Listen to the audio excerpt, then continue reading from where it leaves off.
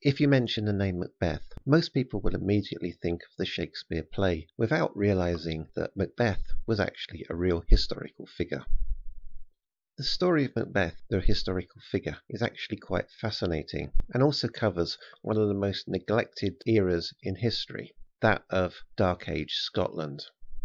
One of the problems with telling the story of Macbeth is there are virtually no surviving historical records or histories of Macbeth, just fleeting mentions, often of no more than a single sentence, in the various chronicles of the time, such as the Annals of Ulster, the Annals of Tigernach, or even the writings of Marianus Scotus. And it's only by assembling all of these fleeting mentions that we can hope to try and piece together this man's life.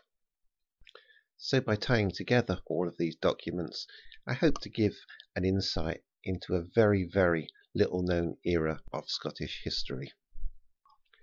At the dawn of the 11th century, Scotland was a declining nation, and one that really shouldn't have survived at all. It was little over half the size of modern-day Scotland, and surrounded by enemies on all sides. And within, it was equally divided. It was divided into Highland and Lowland, and then again into Mornmere, or earldoms. Each of these earldoms had little in common with each other, except a mutual hatred and treachery towards one another. To the north, the Hebrides and Orkney Islands, as well as part of the mainland, Caithness, was in the hands of the Northmen. These were ever building up strength to both raid and snatch more Scottish territory. To the south was England and the powerful earldom of Northumbria, the traditional foe, with its greedy eyes ever on taking territory from the lowlands of Scotland. To the west was the independent kingdom of Strathclyde, which covered Strathclyde in Scotland, but also Cumbria in northwest England. Strathclyde was going through a mini-renaissance and was a jagged thorn in Scotland's side. But worst of all, King Canute was building his Scandinavian empire, and was intent in adding the Scottish crown along with those of Denmark, Norway and England. Scotland only hung on to life with a thread. Within Scotland, the Mormaer in principle owed fealty to the king, who could call upon them to defend Scotland from foreign invaders. Among these earls, one stood out in power, the northerly province of Moray. Moray then stretched from the west coast to the east coast, and encompassed almost the entire of the Grampian Mountains. The power of Moray rivaled that of the king himself. Technically, the Earl of Moray was still a vassal of the king, though the Irish chronicles always refer to him as the King of Moray, reflecting the fact that the Earl of Moray was virtually an independent monarch of the Highlands. Throughout medieval history, the kingship of Scotland was always a bloody business, more a matter of plots and assassinations than rightful succession. In the 11th century, never was this more true. So precarious was the position of Scotland that a single weak link and the nation would succumb to the wolves that surrounded it. Just as Edward I's empire in England collapsed and fell apart in the hands of his son, Edward II, or as Henry V's conquests of France were left in the hands of the infant Henry VI. One weak ruler of Scotland, and it would be overrun. Scotland avoided this by not practicing primogeniture. Primogeniture has become very familiar to us in modern times. We tend to assume that this is how it was always practiced, that the throne would pass from father to eldest son. However, in the past, various other systems were used. One of these was tanistry, which was still practiced in Scotland in the 11th century. Tanistry worked where a Scottish king or lord or earl would name a tannaise as his heir. The tannaise was an adult selected from among the lord's larger family group. The tannaise would be an adult, proven in battle and capable of ruling. The tannaise would come from his extended family, including brothers, nephews, uncles, sons, stepsons, cousins, etc., which would have the effect that the extended family of the lord or earl or king during the height of his reign would be in a constant state of brutal struggle with each other to be the tannaise. When the noble in question died, in an ideal world the tannaise would become the lord, and often slaughter his entire extended family to secure that position. More often than not, though, a relative not named tannaise would get in first, murdering both the lord and his tannays, proving him even more ruthless and canny and fit to rule. When a new lord or king or earl came to power, he then immediately had to find an extended family himself to begin the struggle to succeed him. Family ties were given a very low priority, and adoption, or by marrying widows with sons, was considered just as a legitimate way of getting a tannays as with blood relatives. So in many ways, Scotland owed its continued existence to social Darwinism, at least practiced by the ruling class. This then was the world Macbeth was born into around 1005, the son of Finlech mac Ruaridh, the Earl of Moray. Little is known about his ancestry, but it's possible he was the grandson of King Malcolm II of Scotland through his mother. When Macbeth was around 15, his father was murdered by his cousin, who became Earl, and began the natural slaughter of his entire extended family. One of the advantages of tanistry, unlike primogeniture, is children are usually spared from the slaughter. This is because children are no threat, because they don't have any experience in battle to qualify them as tannays. But Macbeth, at the age of 15, was old enough to be considered a threat and disposed of. The young Macbeth, however, seems to have had his head screwed on and managed to flee south to the sanctuary of the court of Malcolm II. There, the young Macbeth resided in Malcolm's court for at least a decade, finding both favour and high office, which suggests he was quite capable. In 1031 he is mentioned as one of the emissaries sent by Malcolm II to Canute, delivering Malcolm's submission after Canute's invasion of Scotland, along with 2 other Scottish kings. A year later, Macbeth's torch was so strong he was able to raise an army and march on Moray itself to avenge his father's murder and become Earl. Arriving with a band of men, he caught the current Earl, his cousin Gillam Comgane, his father's assassin, by surprise. Gillam Comgane took refuge in one of his strongholds, which Macbeth surrounded with his men, set the stronghold on fire, and burned Gillam Comgane and 50 of his men to death. Macbeth was now Earl of Moray, the second most powerful man in Scotland. He had served his king for over a decade and proven himself a canny and ruthless politician as well as a capable commander.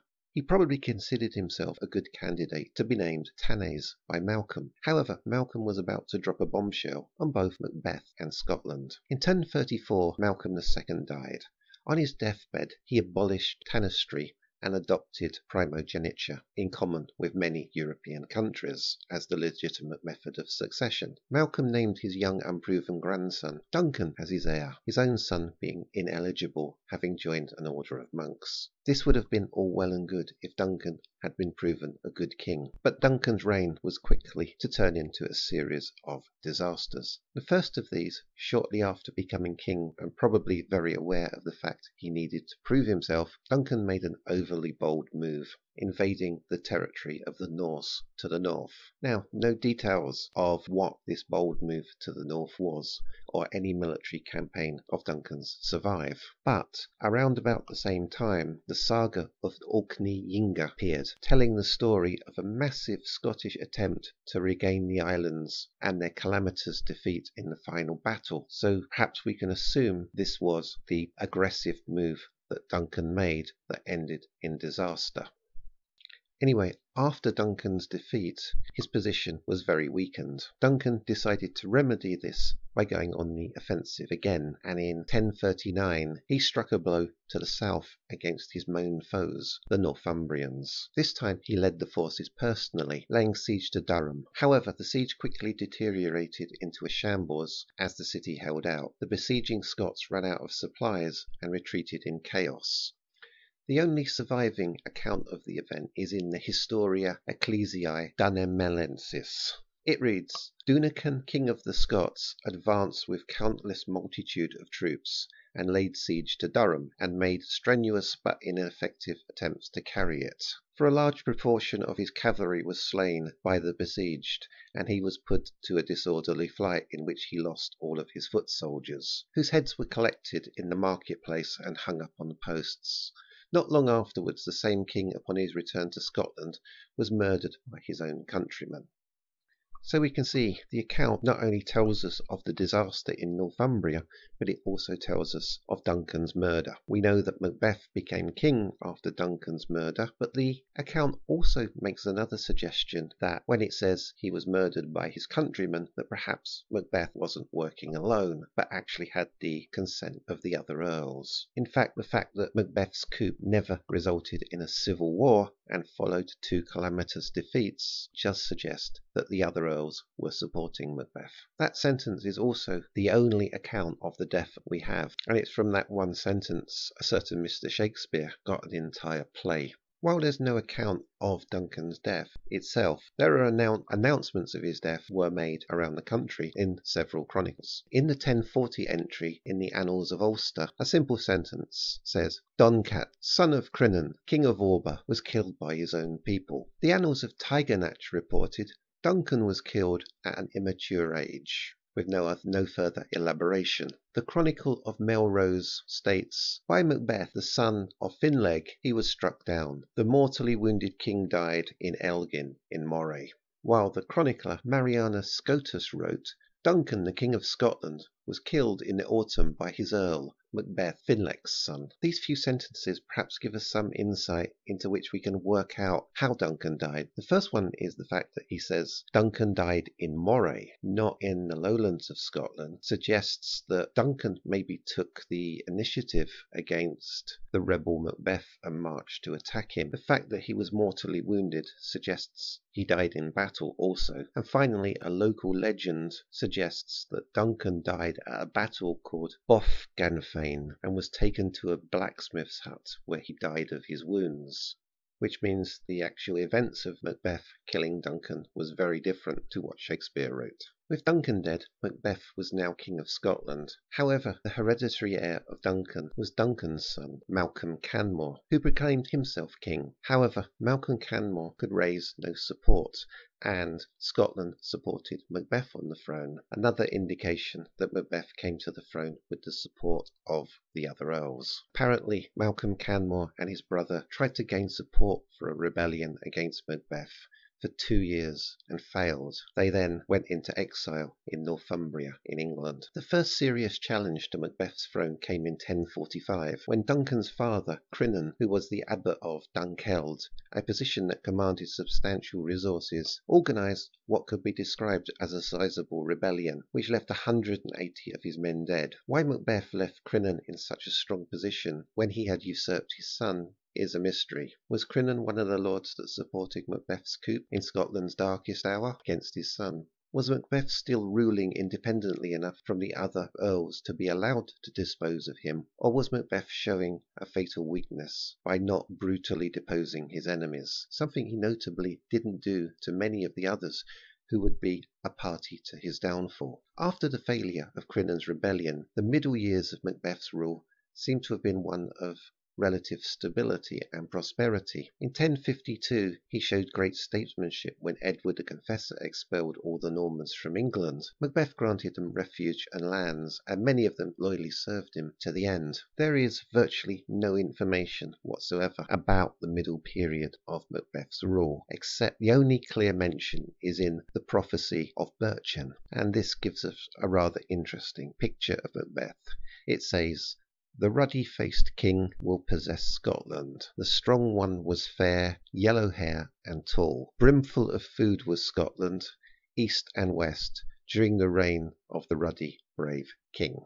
This account not only tells us about what Scotland was like, but gives us our own image of the man himself. Strong, brave, and ruddy, meaning red-faced, perhaps with rage. If this is added to tall, fair, with long blonde hair, a picture of a huge, terrifying warrior emerges, the kind of man to forge a country in a violent age. The line "brimful of food" suggests what the facts seem to support. Scotland was a stable and prosperous land during this time. In fact, so stable that in 1049 Macbeth felt secure enough to leave Scotland and go on pilgrimage to Rome. Leaving a country was a big deal for any medieval king. But for Macbeth, with the pretender Malcolm Canmore exiled in Scotland's main rival, Northumbria, this was a bold move of a confident man, assured in his position. Macbeth arrived in Rome in Easter of 1050, where he visited the poor areas of the city and scattered so much silver in the streets it was written about by the monks in Hamburg. Why he went on this pilgrimage was less clear. As a Norman ally, was he seeking more favour from the Pope against England? Was it to try and get the Pope to legitimise his rule over Malcolm Canmore? Or maybe he was just genuinely pious. However, it was towards the end of Malcolm's reign, discontent began to emerge in Scotland. The reasons for this are unknown, but for the first time Malcolm Canmore found support for his cause in Scotland, and he was to return to haunt Macbeth. Earl Siward of Northumbria had harboured Canmore for many years, but not out of kindness, but as a card to play in the prolonged struggle between the two realms, and he decided to play it. The Anglo-Saxon Chronicle reports, "This year went Siward the Earl with a great army into Scotland, both with ship force and land force, and fought against the Scots, and put to flight King Macbeth, and slew all were his chief men in the land, and led thence much booty, such as no man before had obtained. But his son Osborne, and his sister's son Siward, and some of his huscarls, and also the kings, were found slain on the day of the 7 Sleepers." So Siward and Canmore rode at the head of a large army into Scotland and defeated Macbeth. However, it's not this straightforward. Amongst the Northumbrian army were a lot of personal troops of Edward the Confessor, which suggests it was an English, not a Northumbrian, orchestrated invasion, perhaps in response to Macbeth's harbouring of the Normans. By the standards of the day, the invading force was huge. The Northumbrian Chronicle itself paints a vivid picture. A large Northumbrian fleet led by Canmore captured the city of Dundee, and was joined by Scottish rebels including horse. They marched out of the plains of Gowire, past the capital Scone and Edinburgh, probably pillaging in an attempt to force Macbeth to face them. Macbeth presumably having to ride up and down the country to muster enough forces to fight such a huge invasion. The campaign was recorded as being costly in men to both sides and culminated in one of the most massive battles seen to date in Scotland, the Battle of 7 Sleepers, that's Dunsinane. The Northumbrian Chronicle tells little of the battle itself, but that Macbeth's forces charged down from the hills at the Northumbrians and were put to flight. The Annals of Ulster record as many as 3,000 Scottish dead, 1,500 English dead, and all of Macbeth's Normans wiped out. The Battle of 7 Sleepers put Canmore in firm control of the lowlands. For the English this was enough, who made a separate peace with Macbeth and returned home with their booty, leaving Canmore with only his own forces. Canmore, now without English support, lacked the power to venture into the Highlands and confront Macbeth.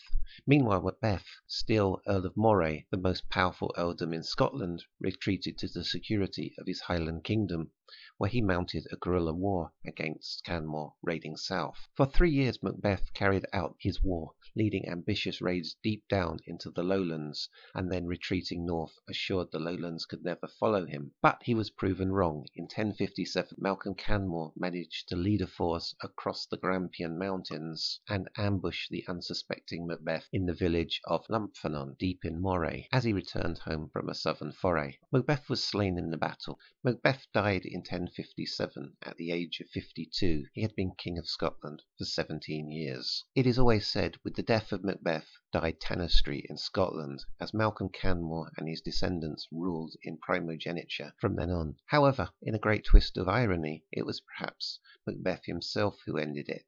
Macbeth was succeeded by his son Lulach, often known as Lulach Foolish. He was never crowned. Lulach survived his father by only 7 months before Canmore invaded Moray and slew him, whereas Canmore himself was succeeded by his brother briefly before his son.